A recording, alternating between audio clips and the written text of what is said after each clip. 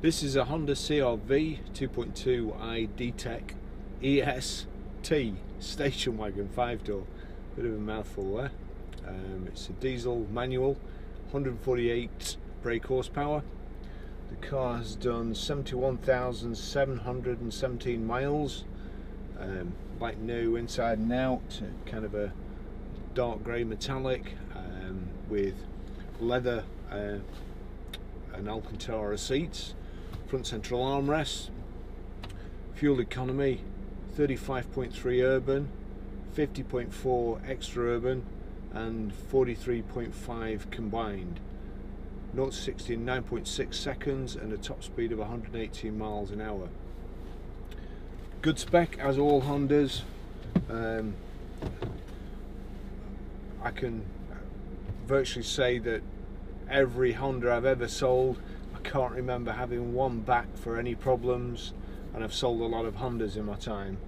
So I'm particularly fond of these models, particularly fond of this sort of SUV version. Bags of room in it, higher or elevated seating position, plenty of glass, you can see all round, and as I say, a real good spec to go with it. I'll just take you for a ride in it and try and tell you a few things about it on the way. First impressions, seats are like armchairs. I have had several of these before, always good sellers.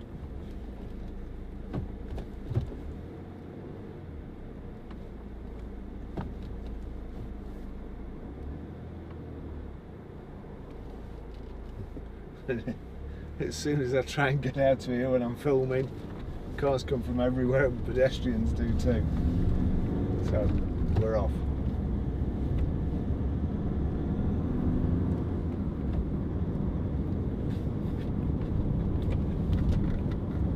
Should have done that before, but height and reach adjustable steering wheel, multifunction, cruise control on the right, audio on the left. Sat nav,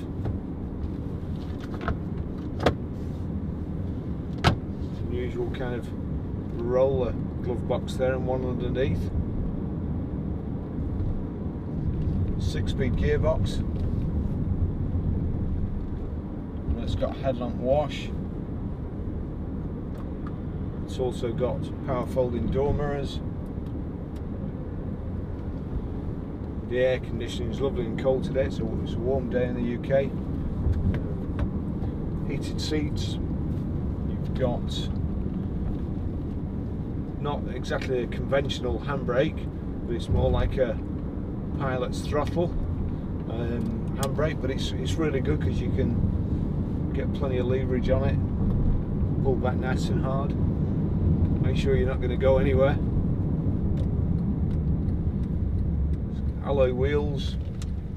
It has plastic wheel arch and sill protectors.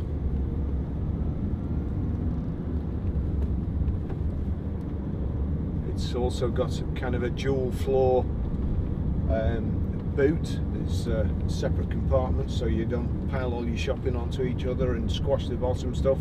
It has a separate layer or a spacer that you can put stuff on top, and then you've got the load cover, so it's hidden from prying eyes. It's a virtually flat load space as well.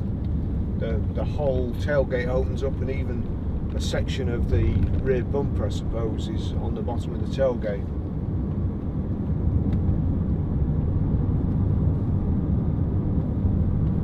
Tells you when to change up and down on the display there in the rev counter. We've got a fuel computer in the centre.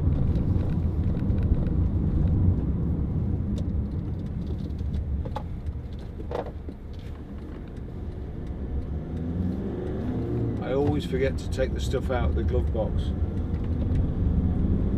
And that's the rattle you just heard.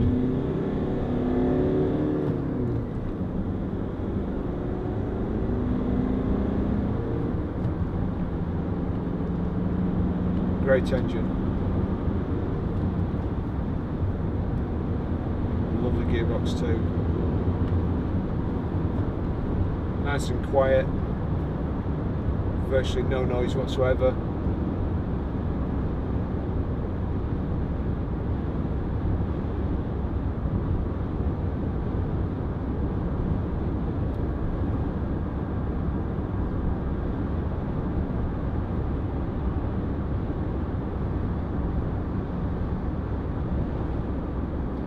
very comfortable ride.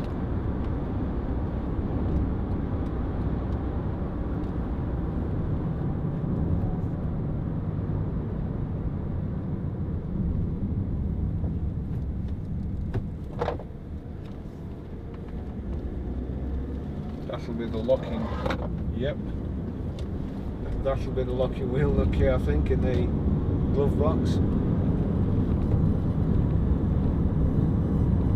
Try and route it out if the lights are on red up here, so it doesn't spoil the rest of the ride.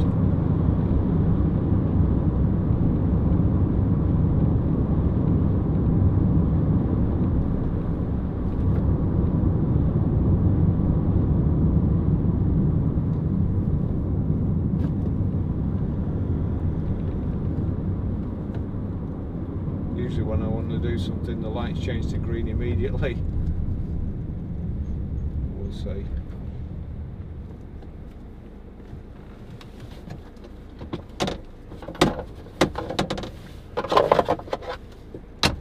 Yep, that's it.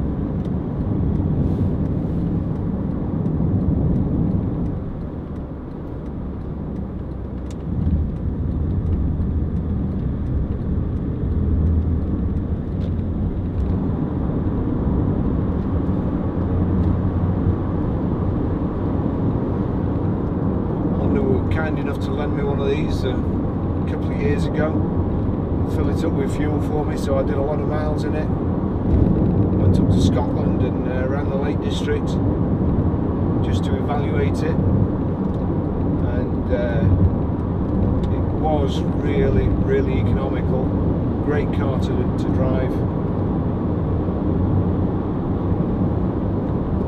It's just going a little bit over the speed limit there, so we're on 70 miles an hour there.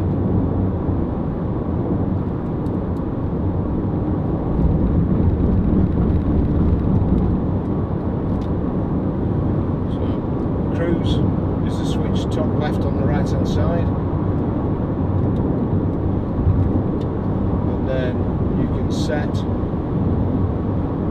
with the rocker switch on the right hand side, resume or cancel here. Now, yep.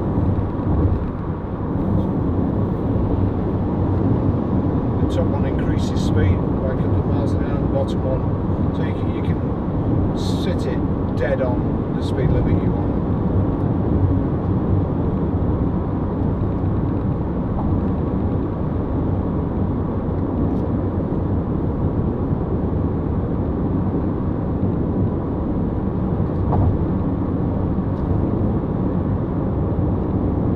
70 miles an hour, dead on, 2,200 revs,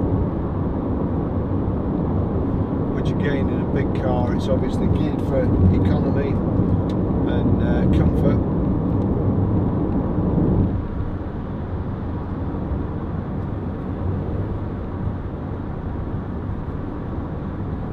As I was saying before, I really cannot remember any Hondas I've had problems with.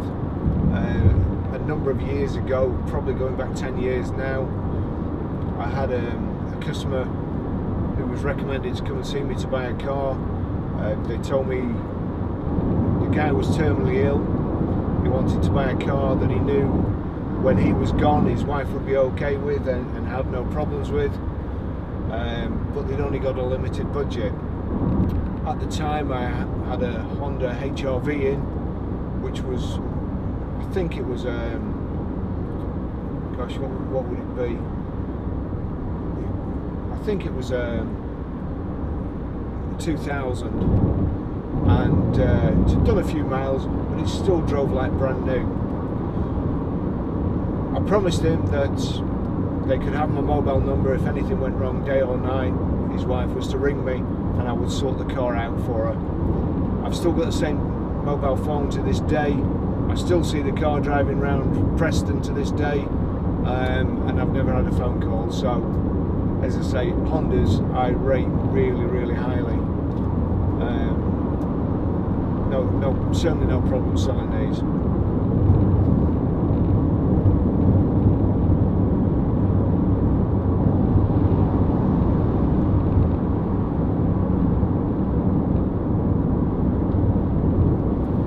Registration number in front there. I'm assuming that the name's Crystal, CR15TOL. Could be a Christian name, could be a surname, I'm not sure.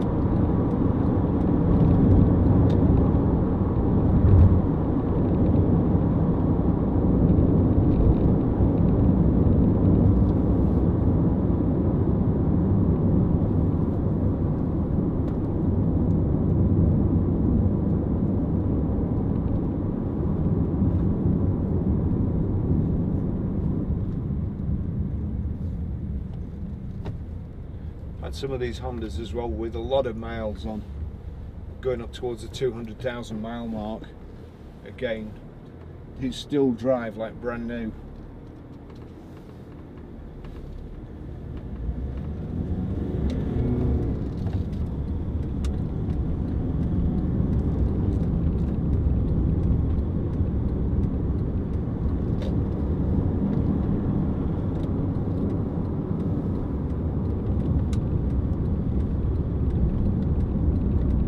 Actually, I'm not going to go back along the motorway. I'm going to go back the old way.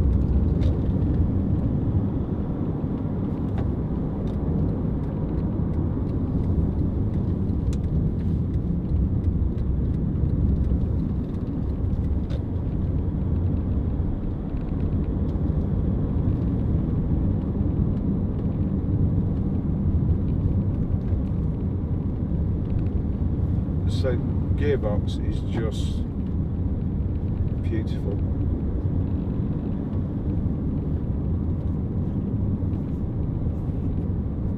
It's basically a one finger change.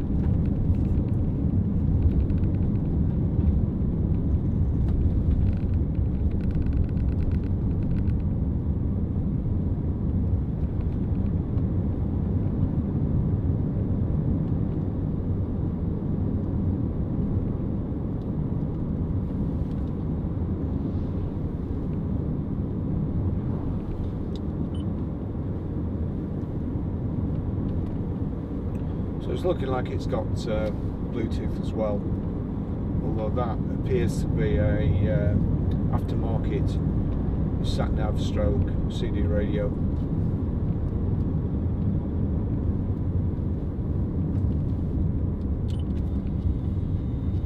Very, very futuristic there as well. So you've got SD card slot in there as well as CD, and it tells me it is Bluetooth, and it plays MP3 and also WMA. I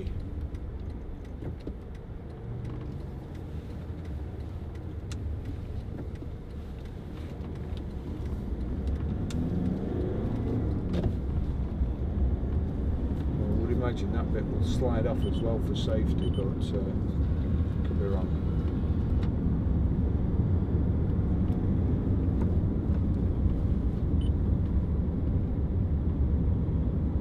I'm wondering whether you can stream your music from your phone through it as well, which I'll check when we get back to the garage.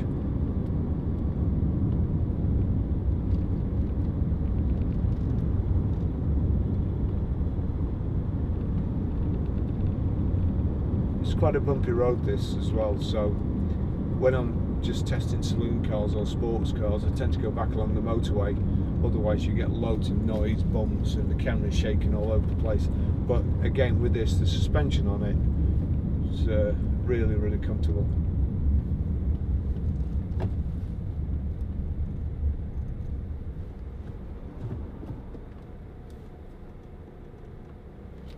White van man can't wait there, so he's overtaking us all. Tosser. Absolute tosser. A lot more important than the other people who were just queuing to let the guy get in.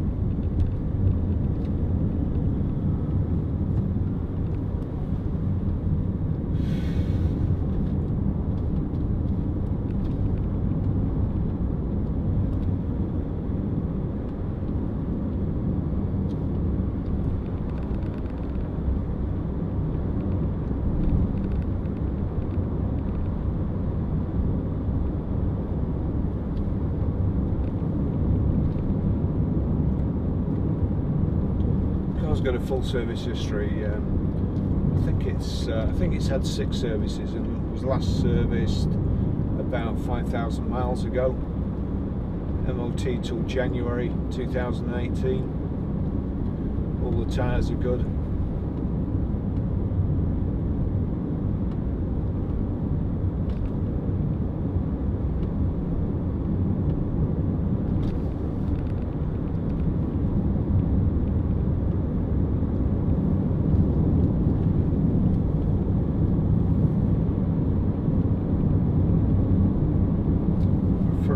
Parking sensors too.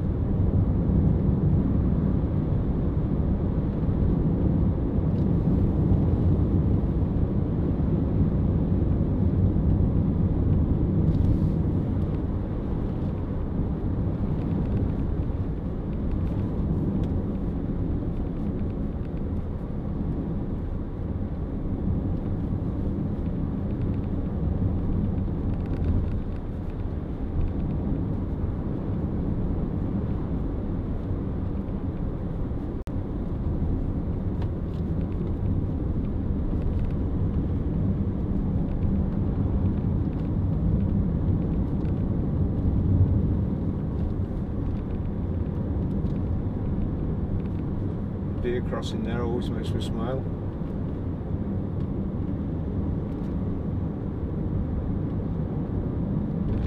If I can remember, I'll try and find a letter that was written to one of the newspapers about the deer crossing, where somebody wrote in and said they put the deer crossing on the busiest part of the road.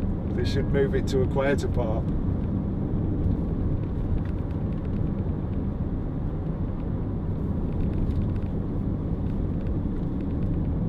Deers can read signs.